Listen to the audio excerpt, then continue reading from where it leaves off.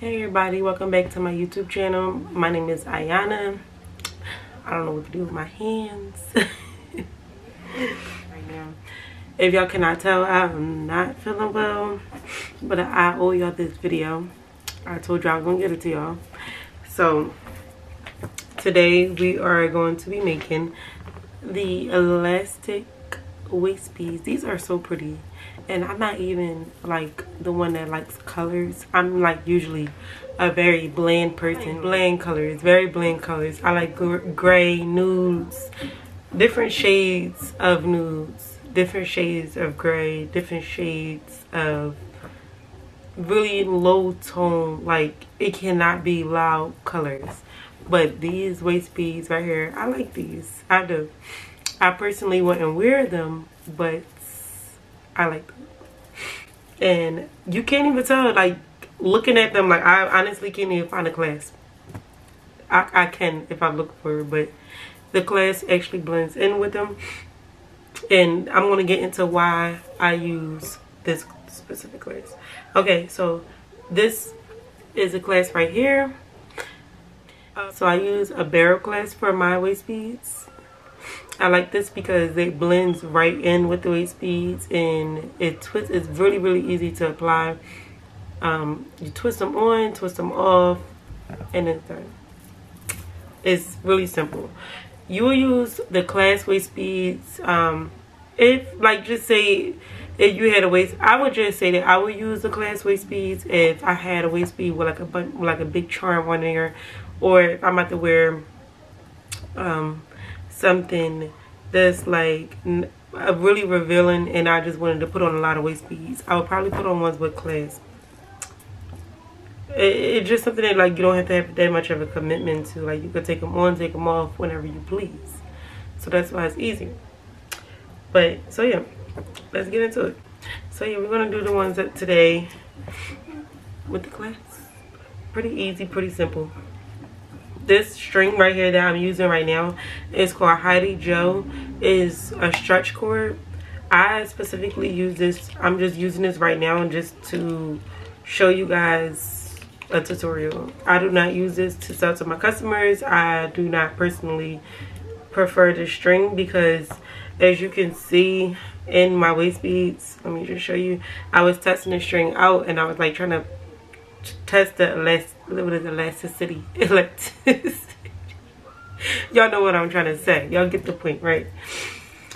I was trying to test it and I was like pulling, like when I first made these waist beads, they were like really, really connected. Like there were no gaps in between. I'm going to show you how I did that, but it was like really, really solid, right?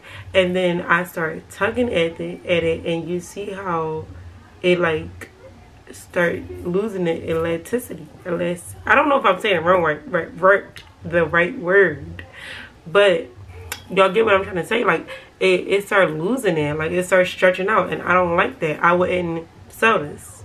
So me personally, I don't use this, but what I do use is, I can't find it, Stretch Magic cord, and that has been working pretty good for me so far. But I'm just gonna go ahead and get into this video of how we do it. Alright, so yeah, so just imagine that this was Stretch Magic cord, right? And if y'all could see, like, this cord, it looks like I've been using it for a while, y'all. I promise. This is the first waist bead I made off of this cord. Like, Stretch Magic, whatever. I'm not trying to diss y'all or nothing, but like that, no. That's what it looks like. It's medium. This is 0.5 millimeters. Is exactly what I use in the Stretch Magic one for my C beads. But these are, I believe these are like 4 millimeters or 6 millimeter beads, so they're a bit bigger, if y'all can't tell from my other videos with my beads that I use. And of course, you're going to need scissors. You're going to need your beads, of course, your measuring tape. Right now, this doesn't matter because I'm not making these waist beads specifically for anyone or for myself. I'm just making it specifically to show you guys how to add the clasp to your elastic waist beads, right? And the most important thing you're going to need is the clasp tool. This right here, I'm not exactly 100% sure the name of this tool, but it's called a crimp beading tool, if I'm not mistaken. And if you can see the difference between like the needle nose plier, I believe that's what it's called, the wire cutters, these ones right here are specifically made for clasp.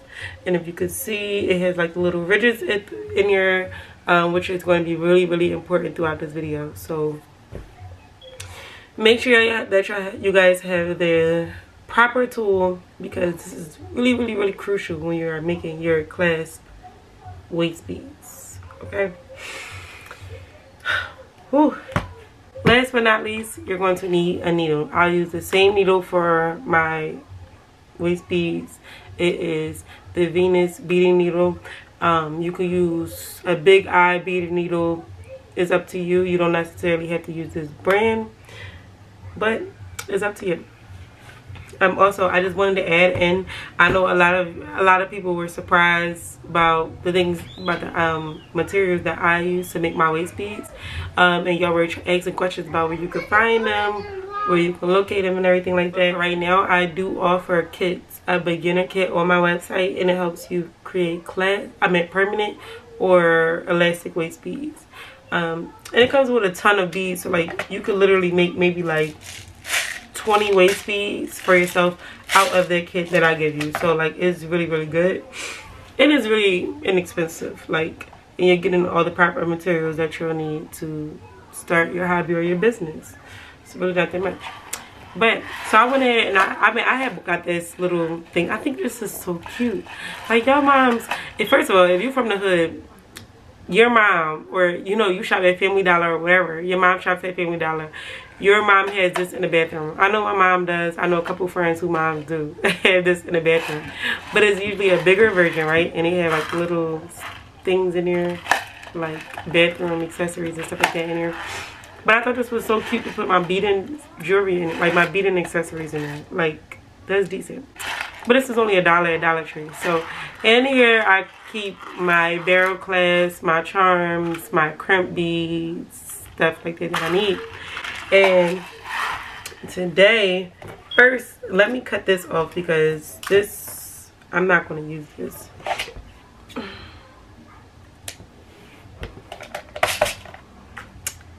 Save the beads.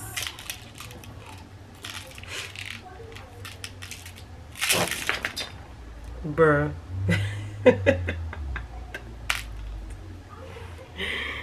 Oh, wow. Okay. So don't be like me. Oh wow, I needed that laugh. Sheesh. So, somebody mentioned in my comments, right? And if you are that someone, thank you, because you actually make sense. That I was measuring wrong. I would usually start from 1, but I never thought like to start from like the tape part, like the silver part. I'm guessing that's what she meant. Because she was saying like that's where basically like that's where everybody would get confused at when they would measure, right?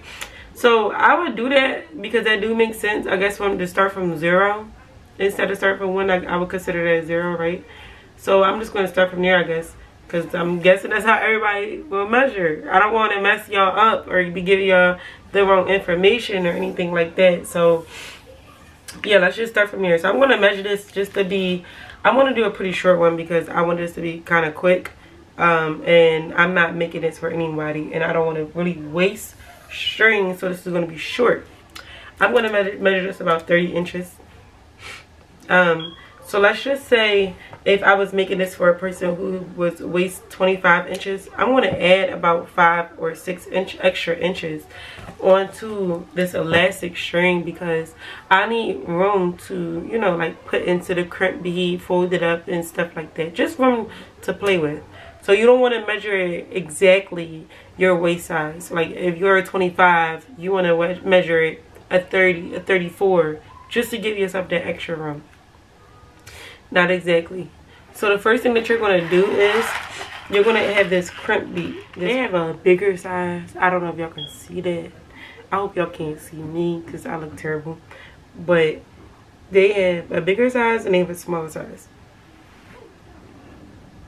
I would say that if you are doubling your string, then you could use the bigger size. But for now, I'm going to use the smaller size because I'm only using one single string. And when you would double your string, if you do not buy the proper size and you have bigger beads, I would say double your string. Okay, so I'm going to go ahead and I'm going to slip my elastic into that crimp bead. As you can see, I hope y'all can see this. Okay, so I'm going to go ahead and I'm going to slip that in here, right? I'm going to take one end of the barrel clasp. It does not matter which end it is. I'm going to take that and I'm going to slip that on there. Okay, now you have the bead and the clasp. The bead, or it should be like that, right? And then I'm going to go ahead and I'm going to take my elastic and I'm going to fold it and I'm going to slide it through the crimp bead again. So once I slide my elastic back through the crimp bead, it should look like this, right? So it should literally be like a crimp bead and the barrel clasp is dangling from the bead, right? That makes sense to y'all? So you want to leave like a centimeter, not too much room, but not too little room away from that. So it should be a space. Like your bead should still, your barrel clasp should still dangle, right? I'm going to take this, and we have different ridges on this thing. And I would like to say first is at the top, the tippy top at right here. And then you have second, and you have last, which is towards the back. We're going to be placing our crimp bead in the second, so like the middle one, and we're going to close it down like that around the barrel, around this bead, and then we're going to move this bead, the crimp bead, up to the top, right? And when you're doing this, you'll notice that it has that little fold. You see that? You're going to fold that bead like a hot dog bun, and you're going to fold it with the top one, with the first clasp. You're going to close that down, and that's going to secure your elastic. So you see how it folded? I'm sorry, I probably can't see that. I pray that this video is a success, but it basically folded it, and it's securing the elastic, so like it's literally not going anywhere, right? So then the next thing that you're going to need, you're going to need a bead cover, a bead crimp cover, and they look like this. It looks like a bead. Like I have gold ones, they come in different colors. They come in like silver, like bronze, like those type of colors, like metal colors, and it's like open at the end, right? And it's open at the, it's a bead that's open at the end, because you can literally like slip it around this crimp, and it will give your waist bead like not such a tacky finish.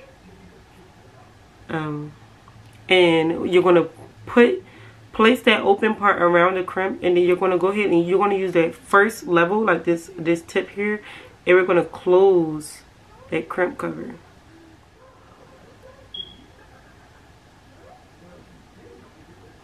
Alright, so basically I'm going to use that first level and I'm going to close my crimp bead.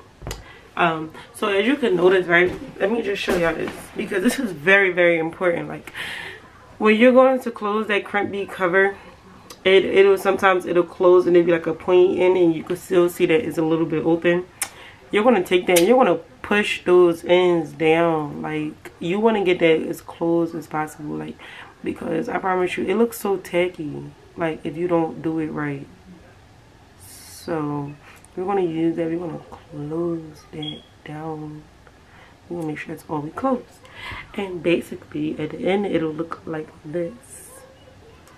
Okay, so to give it a nice jewelry finish, something that'll blend directly in with the beads, is not too, it's perfect. Okay, probably not perfect, but whatever, it's perfect. Now I'm going to take my beading needle, I'm going to go ahead and I'm going to thread my string through the bead, the big eye needle. Like it should be pretty easy. For some reason everything is just seeming not easy right now.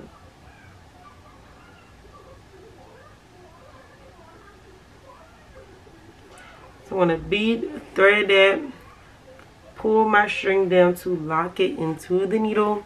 So it literally looks like that. And I'm going to get to beading. And again, this is the same method as I use in the permanent and the elastic waist beads. I'm going to be pushing in an upward motion. My needle is a bit used and abused, if you can see that. So it kind of curves in an upward motion already. And I'm going to go ahead and I'm going to thread these, put these needles onto this bead.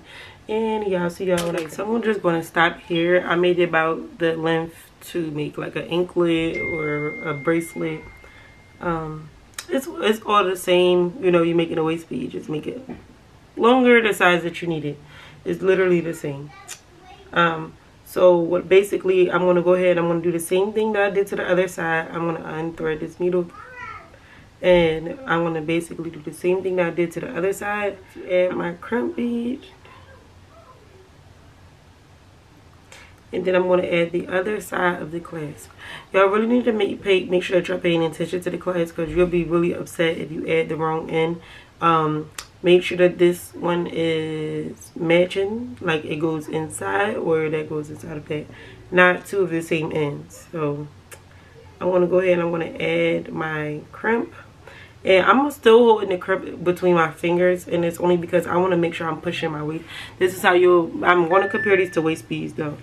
So you basically want to make sure that you are pushing your waist beads. It's all together. So I'm going to hold my crimp because it actually might slide between the beads, and I don't want that to happen. So, because it's really tiny. It's really, really tiny. But I'm going to go ahead and I'm going to pull the string this way, and I'm going to pull my beads all together so that there's really no gaps in between. And see how they look? You don't want them to look like this. Let me show you. This is wrong. If they look like this, it's wrong. Like, if you can see like the separation, the spacing between the beads, that's wrong. You want to hold them all together tightly, and this actually takes some practice. You probably won't get this right the first try, but that's okay. If you do get this right the first try, perfect. But see, all together, no spacing. They don't fall apart. And I'm going to go ahead and, where's my other piece? Okay. And again, I'm going to take the other end of the elastic, and I'm going, sorry off my hands ashy. And I'm going to put it back through the crimp bead. And I'm going to pull. And again, pull all your beads. This string right here, this extra string, is controlling your gaps between your beads, and you literally want none. Okay, so then again, I'm going to take my crimp beading tool, and I'm going to put it on the second level, and I'm going to squeeze that tight. Also making sure I'm leaving a little bit extra room just to add in my clasp. Right? So once I squeeze that tight, see how there's still no room between the beads. That's great. Once I do that, I'm going to push those beads back a little bit just to give me some room. But now, when y'all do this right, the beads are still, like, they're still able to pull between those things. It's up until you do this last closing when they're secure. So you want to make sure that you're still holding that string. You want to make sure that you're still making sure that your beads are still together. Like, you don't want to let really, you want to pay attention to that. And I want to make sure that there's room for my clasp. That's why these beads, the clasp waist beads, are a little bit more difficult, because they really do take focus. And once I have those together, I'm going to go ahead and I'm going to close that bead, crimp bead together. Right? And then once that's closed together, like, the beads, they're pretty good with the spacing. Like, there is no spacing in between them. as you can see from the crimp. I'm going to take my crimp bead cover and I'm going to place it around that crimp. Like I said, you're using the crimp bead cover to give it a really good finish on these beads. And I feel like because these beads are colorful, like in the gold, it blends right with it. So if you were using like a different color, like if you were using like white, royal blue, red, black, colors like that, like gold would definitely go. But if you have like another color, say if you're using like silver and white, you might want to use like a silver bead crimp cover, a silver crimp bead cover or whatever it's called, because it just gives it a better finish. So like I'm basically done. I just have to cut off this excess string. But this is literally like, let me actually cut this off so I can give y'all the finished look. And what I would do with this excess, see how you got like those extra strings and stuff? I would literally just pull my beads, my barrel clasp backwards, and I'm gonna thread that excess string back through the waist bead, right, until it disappears. And you might have to actually take your fingers and pull it through, which is fine. But take it back. Y'all don't talk about my nails or whatever, because sis, I ain't here for it, okay? I am not here for it today. Y'all don't do that actually. Y'all actually really do show love in the comments, and I really do appreciate y'all. Like, y'all, the positivity, the energy, all of that through the comments is like, the love is definitely real. I love it. But yeah, we can cut that off a little bit more because we don't need that long of a string to be threading through these waist beads and it start popping back out and stuff like that. We ain't got time. So y'all cut more of that off. Again, thread it through, back through those beads on both sides. If you have to take your fingers and like, because that's literally what I'm doing, is taking my fingers and like pulling the string through the beads as they go through. But this is literally done, and then you see like you have those two finishings, and it's pretty cool, like even as a bracelet. Like, and if you go ahead and we'll put those barrel clasps together, and the barrel clasp you literally just twist it. But yeah, maybe one day I'll remake this and it'll definitely be better. But anyway, thank you for tuning in. I hope that this video has helped you. Let me know in the comments if you do decide to do this, to try this video out, and you are successful at it. Send me pictures. If you are not successful at it, still send me pictures. I would love to see. A couple of y'all have been sending me pictures of your waist beads and stuff like that, and I really do like that. Like, it definitely gives me the motivation that I need to keep making these videos for y'all, because I know that they are helping. So it's really, really good to see. Feel free to DM me on Instagram if you would like to purchase your own waist beads. If you don't have time to make them and you just interested in buying waist beads, or you want to start your own business, you want to start your own hobby, and you don't know where to get the materials from, it's so confusing, because I know it's a lot when you first start. You can go to charmingtea.com. That is my website, and I will help you with all of that. I have the beginner's kit on my website, and I also be selling the string, the thread, to make permanent waist beads on my website. I'm super excited about that. That's definitely coming within this week. So follow me on Instagram, charmingtea waist beads, and I will keep you guys updated for when I post that. Anyway, bye.